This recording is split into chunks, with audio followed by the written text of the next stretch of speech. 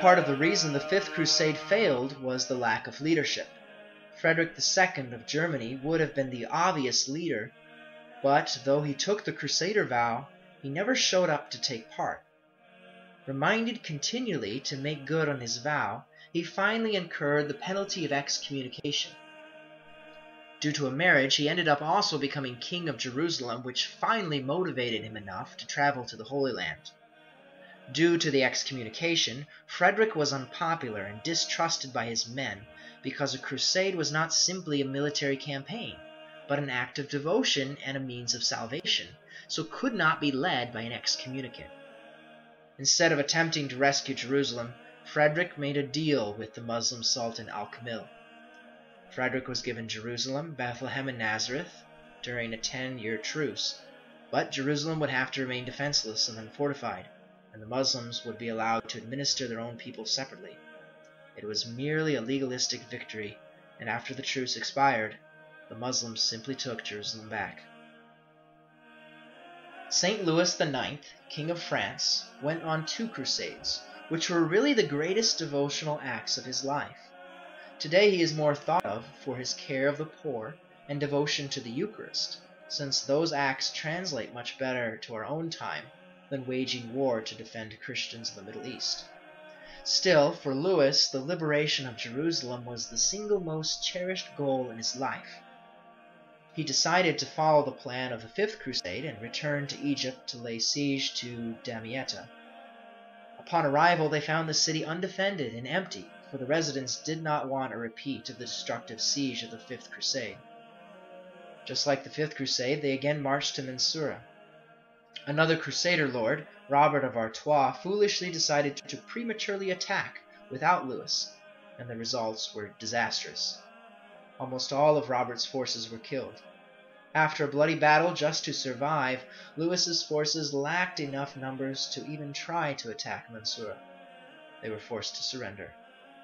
The nobility, including Louis, were taken prisoner, but the poor and sick Crusaders were massacred.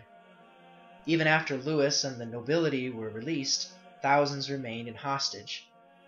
Having failed in Egypt, Louis traveled to the Holy Land to see what he could do for the Christians there. Though he had no legal authority, he was received as the virtual ruler of Jerusalem for the 4 years he was there. Louis's presence helped cool factions among the Christians living in Jerusalem. He improved the defenses at several cities and established a garrison of knights at Acre. Louis then had to return to France. During absence, the Mamluk Sultan Barbar waged a vigorous jihad, massacring or enslaving Christians wherever he found them. At Antioch, the entire population, including women and children, was killed. The single greatest massacre of the entire crusading era. Up to that point, Antioch had been the oldest of the crusading states, lasting 170 years. St. Louis's Second Crusade in 1270 was even better organized than his first, but did not head to the Holy Land nor to Egypt. Instead, it sought to fend off the Muslim influence closer to home, at Tunis, a city across the Mediterranean Sea from Sicily. Tunis was thought to be relatively weak and would only be a brief stop on the way to the east. The Crusaders easily captured Carthage, but then decided to wait for Charles of Anjou and his knights to join them from Sicily. They ended up waiting 6 months through the summer heat. There was an outbreak of diseases in the Crusader camp, leading to many of the soldiers' deaths. King Louis's son John was among those who died, and Louis, stricken with grief, himself fell ill and died. The Second Crusade of St. Louis failed to achieve anything, not even to reach their final destination.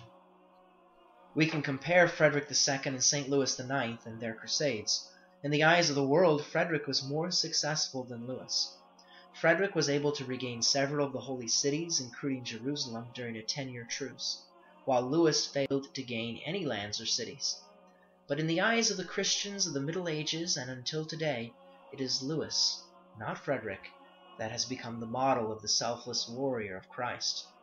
While both took the Crusader vow to visit the holy sites and give protection to residents and pilgrims to the Holy Land, St. Louis was guided entirely by his love of God and the desire to show charity to his fellow brothers and sisters in the East. Frederick, on the other hand, refusing to keep his vow, incurred the penalty of excommunication. Instead of seeking forgiveness from God and reconciliation with the Church, he finally did go to Jerusalem, not motivated by spiritual reasons, but only to gain worldly power. This is an important lesson for us, not just for our participation in sports, but in all that we do. As Jesus taught, what profit would there be for one to gain the whole world and forfeit his life? Whoever wishes to come after me must deny himself, take up his cross, and follow me. It is much better having to suffer losing sometimes in our sports activities while acting as disciples of Jesus, rather than being one who wins at all costs, even to sacrifice going to Mass, spending time with God, or treating others with disrespect.